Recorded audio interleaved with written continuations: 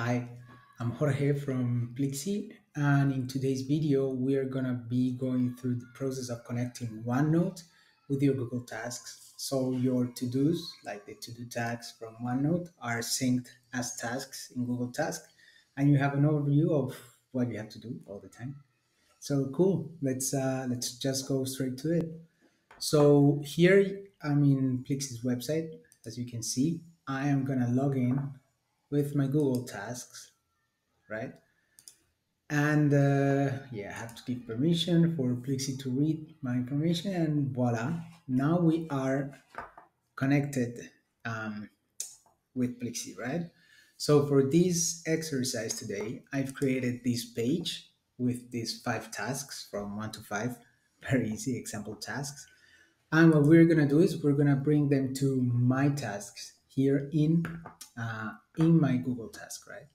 So in order to do that, I'm gonna go and I'm gonna say yes, create my first connection. I'm gonna create with OneNote. I have to go ahead and use my dummy account uh, for this. So yeah, you might have to authorize or to give some permissions, but yeah, that's how it works. Let me move the camera a bit. So yeah, what we have here is the initial screen for your connection, right? As we can see, OneNote and Google Tasks are connected. I can give this whatever name I want. Google, let's call it OneNote Test, just for the sake of it. And I'm gonna click Next. So in this screen, what you can do is you're gonna tell Plixi where to get your tasks from. I am gonna go just for yeah. I'm gonna go and say yeah from Plixi because that's my notebook, right? And I'm gonna go and say, yeah, from one-on-one because that's where I created my example, right? I could change this. I can select several of them if I wanted to. I'm not gonna do that. And here we can say that, okay, it found 5 to-dos. Cool. Which are the 5 tasks that we created. So now we are gonna go ahead and select the tasks template. So in this case, we can do 2 things. We can create each of the to-dos that I create here as a task, or I can create a parent task, right? Give it their name and then create all of them as subtasks in the task. I'm not going to do that right now. I'm just going to go ahead and say, yes, bring me the tasks as tasks, and their name is gonna be notebook, page, and task. I can go here and add whatever dummy text I want, custom text, or I can go and select different options for the name to be dynamic, but I'm not gonna do that. Uh, in the next stage, we are gonna go and tell them where to create the tasks. I'm gonna go and say my tasks.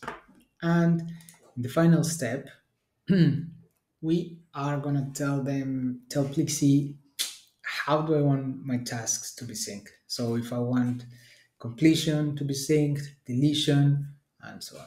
So just for the sake of the exercise, I'm gonna go ahead and click save.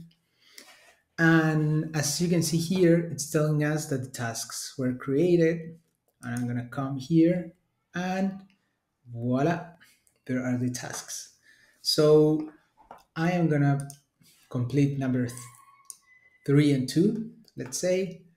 And here I'm gonna go ahead and change the name of one to test task, just to show you how they keep sync.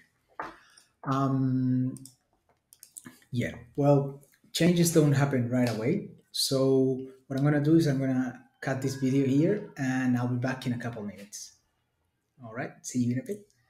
All right, and we are back. And as you can see here in the history, you can see that Plixi completed tasks 2 and 3. And then, okay, when we renamed it, it's going to say that it was created and the previous name was deleted.